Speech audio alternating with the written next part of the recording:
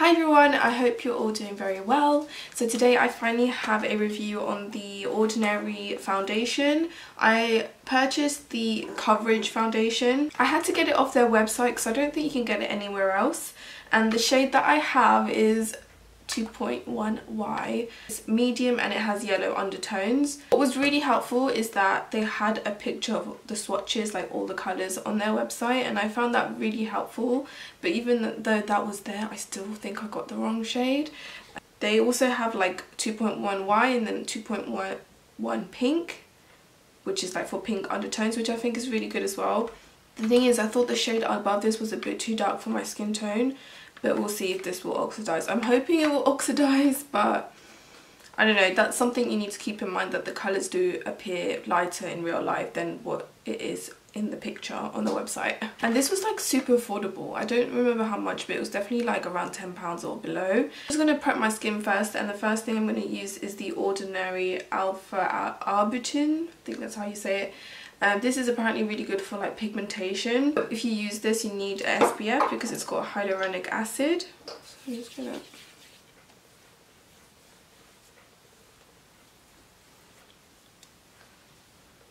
And it's actually quite moisturising. It's like a serum. It does say in the front that it's like a serum. I've been using it for well over a week now. Can you guys see that pigmentation there?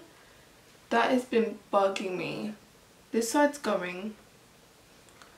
And my pigmentation on my mouth is coming back a little bit right here, which sucks. I'm also going to moisturise my skin using the Bobbi Brown Extra Moisturising Balm with SPF 25. This is super moisturising. I'm actually going to work today, so what a better day to try a new foundation throughout the day. See how it lasts. I always put a bit of eye cream as well.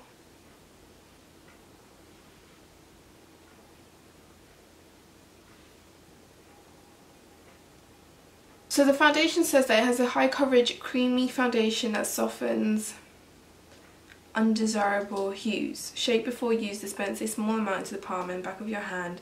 Smooth on and blend throughout the face, ideally outwards from the midpoint of the face. I don't know why I feel like I want to try it with my fingers. This is what the foundation looks like. Comes with a really cool pump. It's quite small, but you can tell it's going to be a bit light.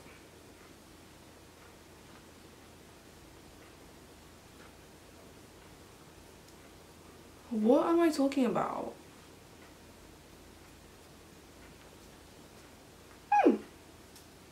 I'm actually pretty shocked with myself right now that I chose a good colour.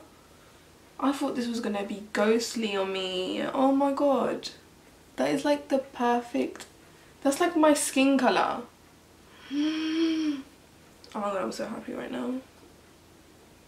And you know, with just fingers, that applied pretty well. Let's try with the beauty blender, shall we?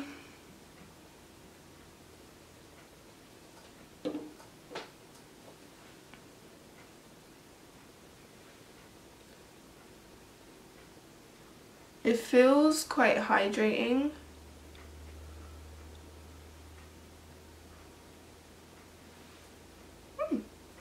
Let's try with a brush.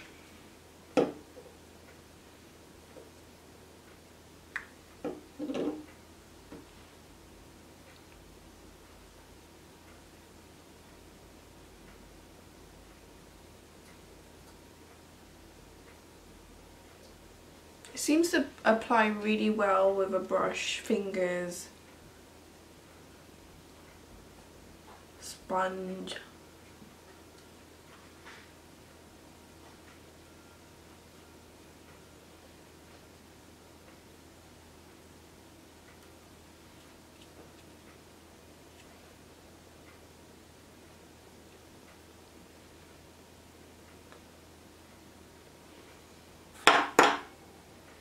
I'm just getting very paranoid about my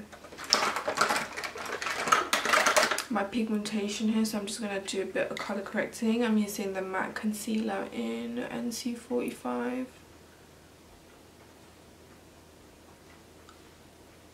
I feel like this just covers it straight away. Stupid pigmentation. I'm actually so shocked right now about the colour.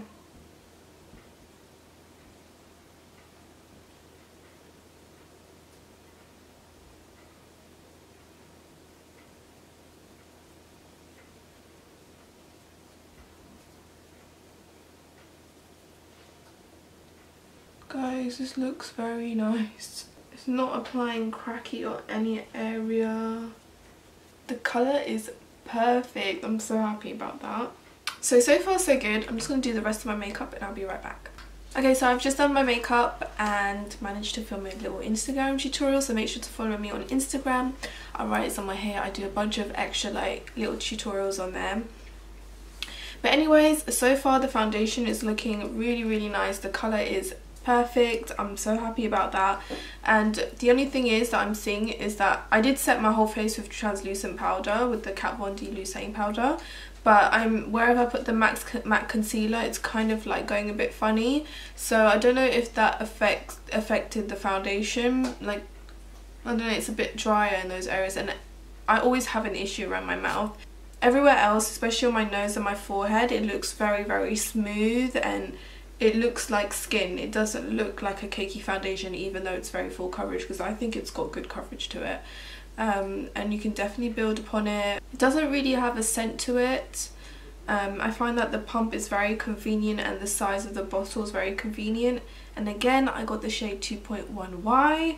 I always seem to get questions about the colour, even though I mention it in the video. So far so good. It's now 8:32 in the morning. I'm going to head off to work and I'll be back later on. It will probably be around 7. So I'll have this foundation on for a very long time. So we'll see how it looks then. Right, it's now 7:30. I'm finally at home. Thank you. I've had this on for, I can't even do the math right now, but I've had this for a good while. I think over just about 12 hours. I really put this foundation to the test, and to be honest, I really like it. Apart from like here, it's separated, but I think that's because of the matte concealer, because everywhere else, like even my smile lines aren't that bad. Like they're there. I've had better foundations that kind of prevent my smile lines, but it's not as bad, and I can just like tap it away, you know. But I think the concealer kind of made it dry around here. It has faded away on my nose a lot, actually. I feel like there's none left. So you definitely need a powder. But can you see like how natural it looks? It just looks like skin. Here's just a quick close-up. Can you see how it's a bit drier? But I've been having problems in this area at the moment. But my nose, it's kind of gone away. And everywhere else, it looks really nice.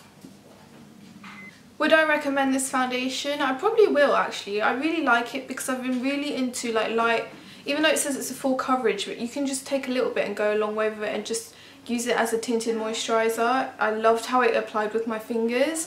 So I think I'll use it more for that. I'll probably rate this foundation a 7 out of 10. I really liked it, but the price is amazing. It feels really lightweight.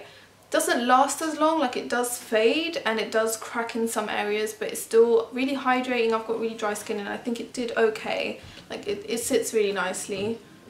It's like a nice natural foundation, even though it says it's a full coverage one, but I really like it because I've been into tinted moisturisers lately. I just feel like the consistency is really similar and you can't go wrong. The price is amazing and the colour is perfect.